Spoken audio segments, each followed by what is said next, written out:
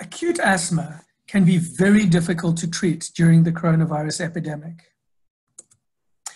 I'm Prof. Mike Levin, a board member of the World Allergy Organization, and I'm going to discuss an algorithm for treatment of asthma attacks that recommends bronchodilators be given via metered dose inhaler and spacer rather than nebulizers for all but the most severe life-threatening attacks.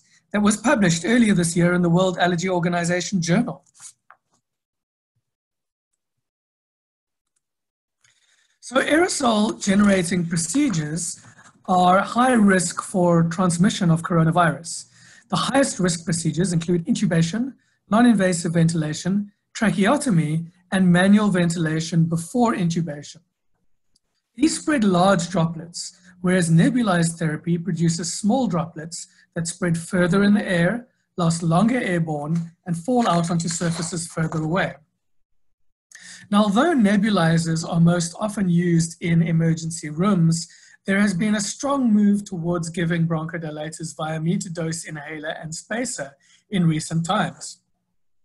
Whereas nebulizers commonly use either 2.5 or 5 milligrams of salbutamol or albuterol, and metered dose inhalers typically deliver 200 micrograms per puff. This makes multi-dosing of up to 10 puffs of short-acting beta-2 agonists to be an ideal replacement therapy for a nebulizer. Many studies show that nebulizers given by a metered dose inhaler with spacer, even a low-cost homemade bottle spacer shown here, are as good or even more efficient than bronchodilators given by nebulizers, as long as they're given in an equivalent dose range. So many expert consensus guidelines, including GINA, the Global Initiative for Asthma, recommend replacing nebulized therapy with metered dose inhalers, but no specific protocols have been published to guide us until now in implementing this recommendation without potentially adversely affecting patient outcomes. Here are the most important features of the guideline. First of all, the tools for assessing severity allow categorization into mild, severe, and the most severe form of asthma, which is life-threatening asthma, which then allows us to discriminate between the treatment of these different categories. For mild to moderate asthma, the flowchart provides practical guidelines in how to treat with multi-dosing, how to assess the response to therapy, with both the doses given there, as well as some tips about the administration. The severe asthma algorithm includes those with both life-threatening asthma as well as non-life-threatening asthma, but still severe, and includes a short list of explanatory notes. And you can see here on the right and on the left of the screen are the two different choices for inhaled therapy, which I'll discuss shortly. And then in the middle, at the heart of the protocol, is the steps to be taken for all patients in order to make sure that this is done as safely as possible for your patient. So in terms of this selection of inhaled therapy, the severe asthma algorithm recommends restricting nebulizers to only those with life-threatening exacerbations, and, if necessary, performing nebulization in a negative pressure room and with a provider wearing full personal protective equipment. For other exacerbations, whether they're mild to moderate or severe, without immediate life-threatening signs or symptoms, we recommend using metered dose inhaler with a spacer using the multi-dosing technique. The algorithm advocates frequent monitoring of severely affected patients and flexibility in moving between these bronchodilators given by metered dose inhaler and spacer or bronchodilator given via nebulizer as the patient either improves or deteriorates. At the middle of the algorithm is these caveats and important points. First of all, everybody needs continuous oxygen, monitoring, assessment, choosing the inhaled therapy, and proceeding immediately to the next step.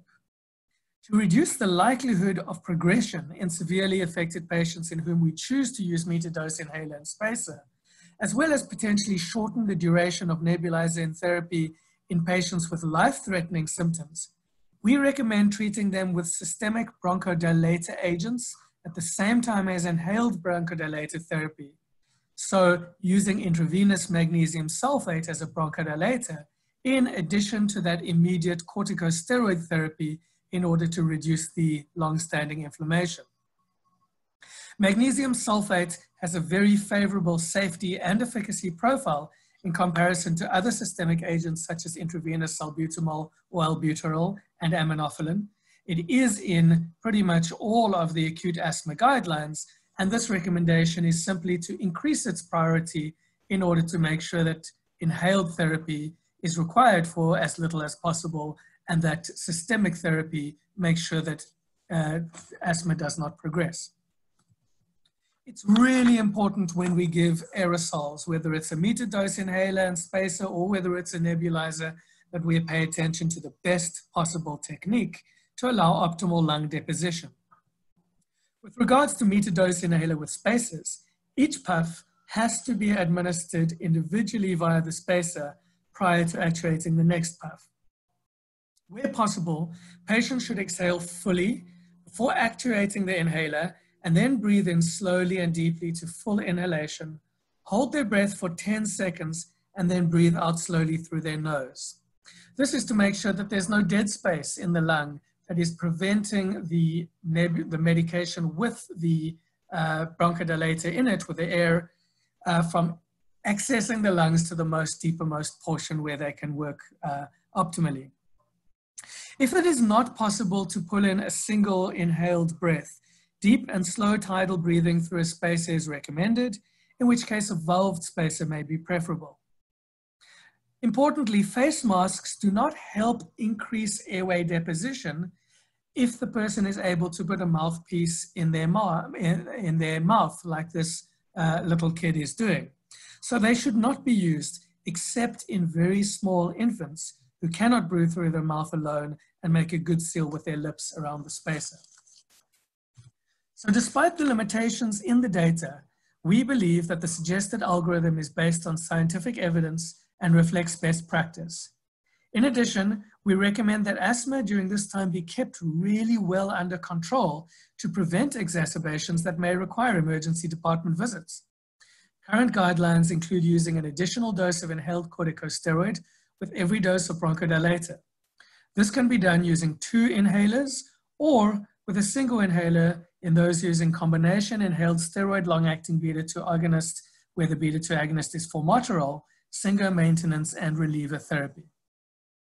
The full guidelines and articles are available on our website at worldallergy.org.